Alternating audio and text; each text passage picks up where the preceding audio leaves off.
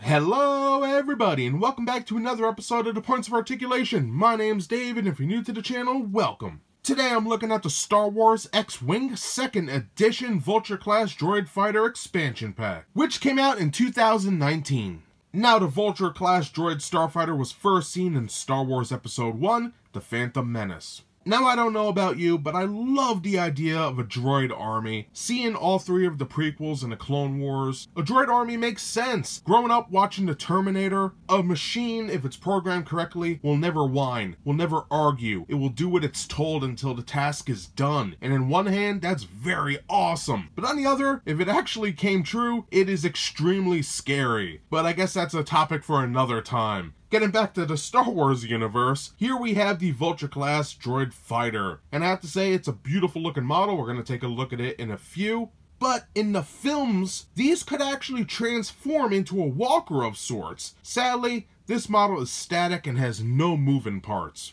Now for the model size, it's under 1¼ inches long, so it's very small, but just like all these X-Wing ships, it has a lot to offer. So you should all know my reviews by now. We're going to take a look at the dials and tokens, cards, check out the stand, look at that beautiful mold, the paint, compare it, and then we'll be done. So let's get moving. Now before we get to the dials and tokens, we have this little sheet here that tells us everything that comes in the expansion. Now usually I skip these unless they have some new rules. Now, first of all, this explains Limited. Now, this was covered in the core set. However, they are going in depth here because a lot of the droid ships have these little dots here.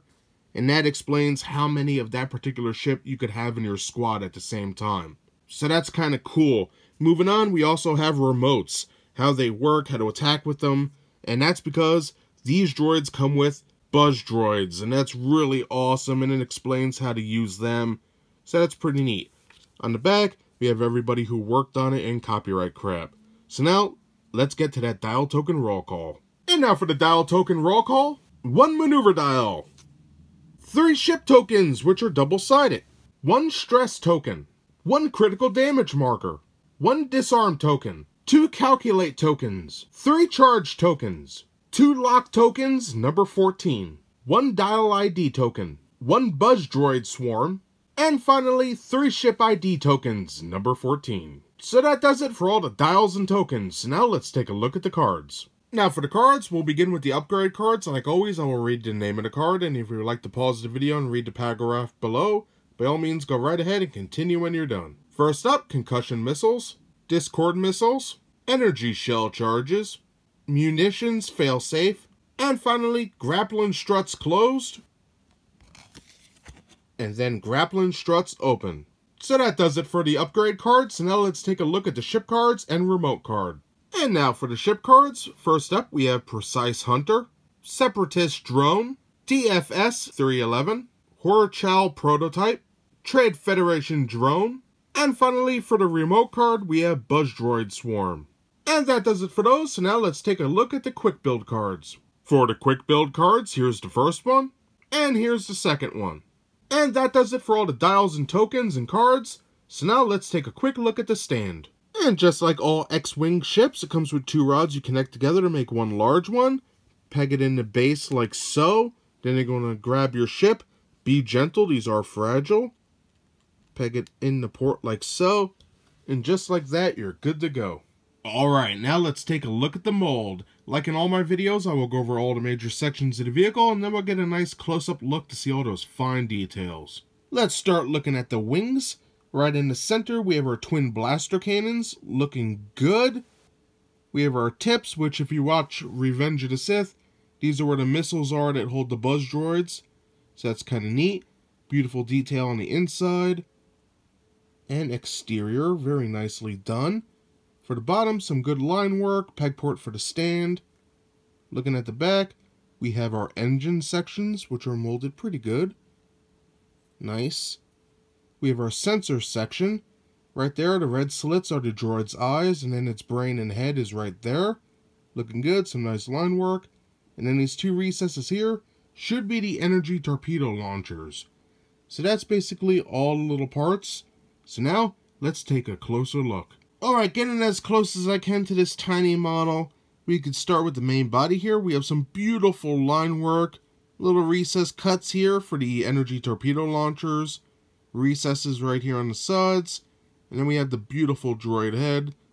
The sensors are recessed in, and that looks pretty good.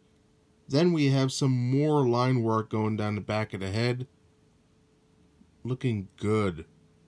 Now on the sides we can see some engines, and they are cut from the back all the way to the bottom, and that looks mighty fine. Peg port for our stand. Some more line work, looking amazing.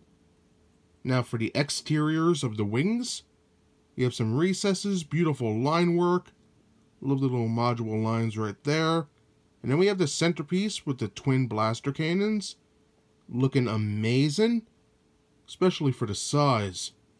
This is nuts. The interiors of the wings, you can see all that beautiful work there. Magnificently done. We have some modules. The wing tips look pretty good. In the center, we have the backs of the blaster cannons, which are brown. Well, I should say tan. I guess I didn't paint them gray. But all in all, it's looking pretty good. And for the bottom section, again, it's basically molded the same way. Nothing really to write home about there. Nevertheless, pretty good for the size. And the other side is just mirrored.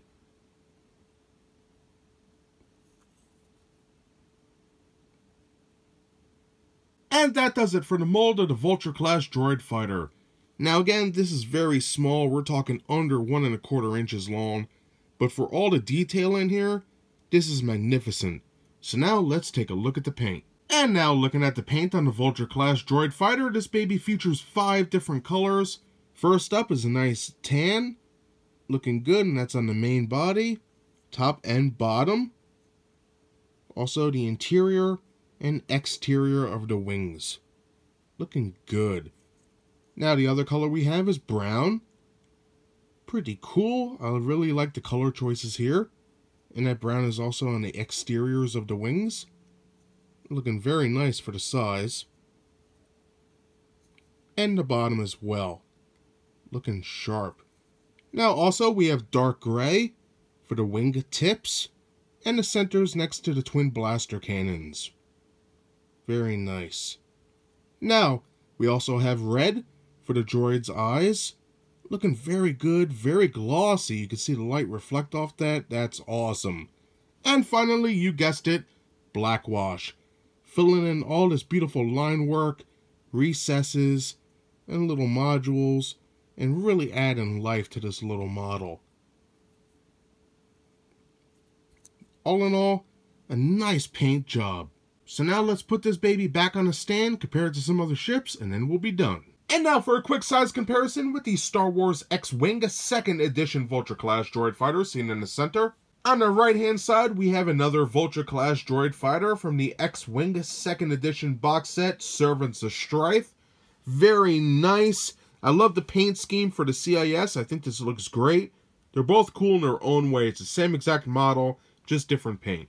And then on the left-hand side, we have the Delta 7 Aerosprite, also known as the Jedi Starfighter, which is a great model as well, and I think they do go great together. And that does it today for my review of the Star Wars Xwing 2nd Edition Vulture class droid fighter expansion pack. Now, we all know how I like the prequels and how I love the idea of a droid army, so I'm going to cut right to the chase. This pack gives you everything you need to add one Vulture class droid starfighter to your Separatist squadron. And now moving on to the model, this is in my opinion another home run for Fantasy Flight Games. Not only did they give us a miniature that looks very nice with some beautiful recesses, line work, and it looks like it should. But to top it off, they painted it with a nice tan and brown and dark gray color scheme. And what I really love is, besides the black wash, is the little tiny glossy dabs they put in for the sensors on this guy. And it's not drippy, it's not messy, it looks amazing, so I fully recommend this model.